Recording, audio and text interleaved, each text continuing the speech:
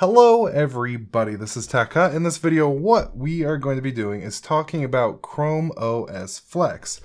Simply put, this video did not go how I would have liked it to. I've installed Chrome OS Flex on quite a few different laptops, a desktop, and just overall there's always been something to go wrong, and that's what we're going to be talking about in this video. But first, we must thank the sponsor of today's video, Linode. As you can see here, I'm using Linode to host TechHut.tv, our main website, and it has been running very well for me. If I go up here to create a new Linode, you can see how easy it is to spin up your own virtual private server. You have a ton of Linux distributions to choose from, and as far as region goes, there's probably a server that is moderately close to you. If we go down here to shared CPU, you can see that it starts as little as $5 a month, which really ain't too bad at all. And if we go up here to marketplace, you can easily set up all of these services with automated scripts that get everything set up for you, including Nextcloud, WordPress, Minecraft, CSGO, Discourse, and a whole lot more. So if you're interested in this, make sure you check out the link down below for a $100 60-day credit. Essentially, Chrome OS Flex is just a version of Chrome OS that gives you the ability to install it on other hardware. So then that way you are not limited to getting a Chromebook that will probably have an Intel Celeron processor, 4 GB of RAM, and storage as low as 16 GB. Or even worse, buy a high-powered machine with Chrome OS installed on it. In short, Google basically just decided that most people seem to sign on to their computer, open up a web browser, and stay in that environment anyways, so why not just make it the entire operating system? That is basically Chrome OS. One thing that you'll get while getting a Chromebook as compared to this Flex version is Android app support. And that alone gone from this really limits us with our choices of what we could do with the system. But being that one of the primary points of Chrome OS is to run on weaker hardware, in theory really nice because you can use it to revive old hardware. Or at least that's the long-term goal, because as of now the device compatibility list is rather thin. Now the installation process for this is kind of weird. You can't really go and grab just your normal ISO image. What you have to do is plug in a USB to your computer and actually use a Chromebook recovery tool Chrome extension to go ahead and flash the USB with Chrome OS Flex. The process is pretty simple. You just go to your devices, and instead of actually picking a device, there is a Chrome OS Flex option, and then you begin the process and you boot into it like you would any other installation. A main difference is this hardly gives you any installation options. You can't select what hard drive you want it to be on. If you want a dual boot, you have to install this first and then whatever else after. It's literally a few clicks and then it's installing, and that is it. My first attempt at this was installing it on a really old, absolutely piece of garbage laptop, and it just would not boot at all. Stayed on the Chrome OS splash screen, and that is about it. And from there, I decided to try out a really high-powered gaming laptop. It would have made for a super cool video title. And with this one, it wouldn't recognize my SSD at all, which isn't a surprise to me because even on Windows, I do have to load in special drivers. But luckily, I was able to boot into a live environment similar to what you get on a lot of Linux distributions, where I could actually go ahead and try it out. And after I signed into my Google account and booted it up, it was actually a really nice experience. Using Chrome OS on a 2K display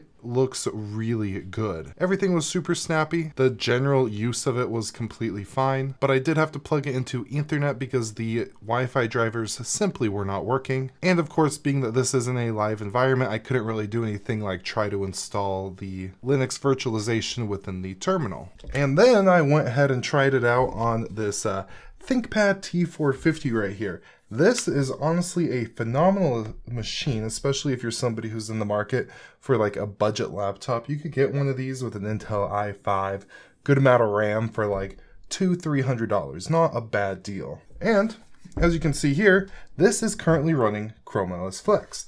Now, when it comes to the base functionality of what Chrome OS is supposed to be, which is using web apps and Chrome OS itself, the device performs very well. Applications open up no problem.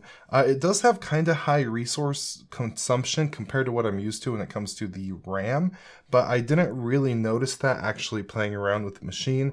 It's probably one of those things where unused RAM is wasted RAM.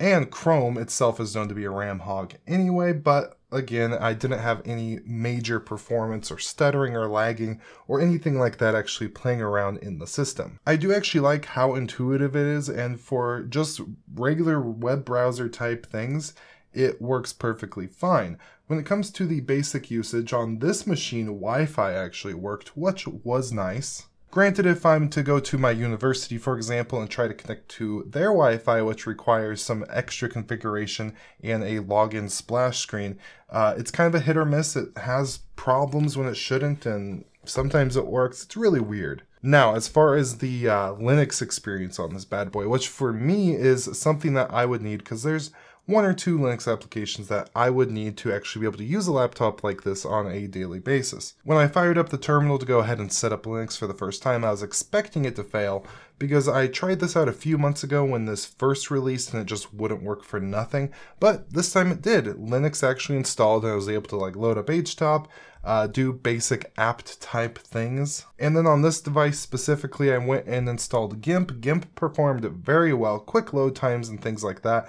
The only issue I had with that was the menus, for example. I opened up a drop-down menu and closed the application without closing the drop-down menu. It would just stay open. It's probably some weird issue with the virtualization, but it was kind of annoying. If you clicked on the setting, it would go away, but that was just one thing. Installing Kdenlive through the apt package manager was an absolute nightmare. It just doesn't work. It just flickers all over the place. You can't load media in there properly. It just did not work. And I was able to get Kdenlive to work a lot better on the desktop we're going to be jumping into in just a sec. Actually, this little mini PC right here. But even if I was to get Kdenlive working on this machine, it's just not powerful enough for the workload that I want to give it for video editing. But again, for just Chrome OS, this did meet its goal of, I don't really want to say bringing this back to life because it was never dead, but it works. It works. Granted, it would be better just to throw a Linux distro on it. And it's from there we get into the mini PC. This little gaming PC, I have a video coming out on this pretty soon, so do make sure you subscribe and you ring that bell. It worked pretty good. First of all, the Wi-Fi in it didn't work, which is a huge issue to me. It's a desktop, so it's not generally a big deal, but it seems like they're just a lot of these devices, the Wi-Fi just did not work. And I'm pretty sure Chrome OS uses a Linux base, and for Wi-Fi cards like this that I know have good Linux drivers, it's just kind of weird that they're not included. But actually firing up the machine and basic usage, just like with this ThinkPad laptop, were completely fine. But I did run into my first little issue when I tried to do a screen recording because I wanted to try to produce this section of the video directly off of this, which did not work. So what I did was ran some Geekbench tests just to kind of compare the Linux virtualization environment to Windows and Linux just installed bare metal on this machine. And I'm just going to play you what I recorded. I do note you'll see the major issues with this recording. All right, we are on this system, and as you can see here, I'm making myself a little bit bigger. I'm recording completely on this device. I have my microphone hooked directly to it, and I'm using the built-in screen recording software. And this is just the camera utility that I'm going to use as my little face window up in the top corner. Like I said, the main thing I've done so far is set up the Linux environment. The only thing I've installed is HTOP, just so I could kind of monitor what's going on here. And let's do a wget and paste that on in. Oh, I can tell this is pretty close to my other scores. I'm going to log in real fast. There we go. All right. And there's definitely a performance hit, but not significant. You can see here, these last three scores are all from this same mini PC. Just regular Linux. I think this was Ubuntu, does extremely well on this hardware. And there is a slight performance hit of this Chrome OS virtualization compared to Windows. But I mean, it's not too bad. So the Geekbench scores were kind of cool. It's nice to see that it's not a huge performance loss.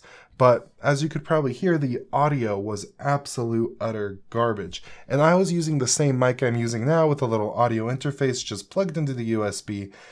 And I did record a lot more, but it just cut out completely after a while. So just that alone, not being able to use a microphone reliably with the device is just a huge That's like a line that I can't really go past, especially with what I do on this channel and with my work in general. And if that alone would have worked, I would have like done that thing where I tried to force myself to use this for a month and do a dedicated review, but no.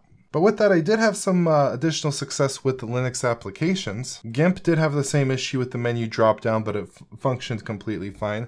After much tinkering and experimentation, I figured out Flatpaks work slightly better than the repository packages, and app images on Chrome OS work very, very well. The app image of Kdenlive actually worked good enough to the point where I was able to drop in footage, scrub through, and make some initial cuts. The little footage with the crappy audio I just played was actually edited on this machine in Chrome OS.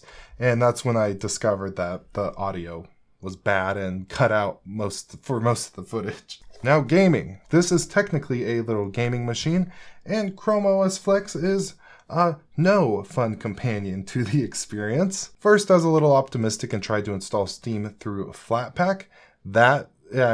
Steam installed, it allowed me to install a game, but that just did not work at all.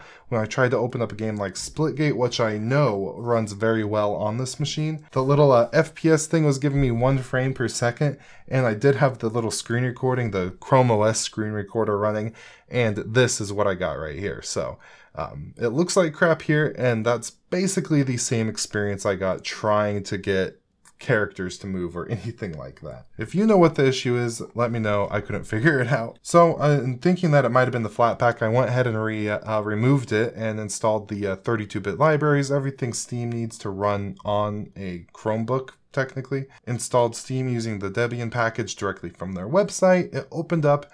It did allow me to get a little bit further into the game, but it really wasn't a success at all. And it was the same experience with other games I tried. CSGO, which is a game that is a good benchmark because it runs on just about everything. And it wouldn't load at all. So that ruled out that use case. Just overall, right now, if you want to do anything beyond web browsing and web apps, Chrome OS Flex is a bad option. If your hardware is just garbage, there are better Linux alternatives, in my opinion, that you could just install a Chrome web browser on and have a decent time. And if you have moderately decent hardware, in my opinion, it's just kind of a waste of time. And even on their device compatibility page, you go through that and search up some of those laptop models, and a lot of them are Chrome OS laptops anyways. Now again, I mentioned earlier, this is an early stage of Chrome OS Flex, and just even my short-term experience messing with this laptop a couple months ago versus today, there's some things that are working that were not working. So they are working to develop it, and hopefully in the future, if some of those things work that I mentioned, if I could get a couple Linux apps to work perfectly and have a smooth gaming experience, I mean, it might be a feasible option for a lot of people out there. Especially if you're already intertwined in Google's ecosystem and you use like Google Docs, Gmail, and all that. So with that, I do hope you enjoyed this video. If Chrome OS Flex develops to the point where it is a very stable and reliable operating system, is it something that you might consider going for? With all that, as always, all the resources and websites, anything I mentioned will be linked down below, so you could go ahead and give this a spin for yourself if you're interested in trying it out. If you do have a really good success, please let us know down below additionally what hardware you're using, as that will just be kind of interesting. So with all that, I do hope you have an absolutely beautiful day, and goodbye.